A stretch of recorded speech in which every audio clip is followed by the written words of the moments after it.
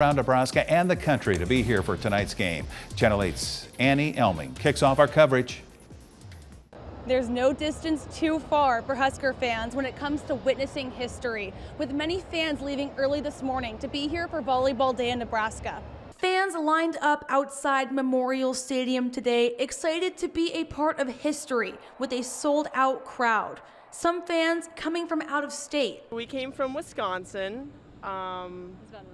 Yeah, about a 9-hour drive, so kind of spontaneous. They said they knew they wanted to attend today as soon as the event was announced, and they are excited about how monumental this can be for women's sports.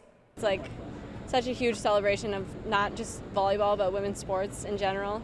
And I think just it's such a huge step in the right direction of where it should be with women's sports. So it was really something special that we wanted to come and see. One of the most notable groups coming to watch today were young volleyball teams, with many traveling from across the state and changing their practice schedules to be here today. Last year at the end of the school year to get them, and Coach told us about it, we were all so excited.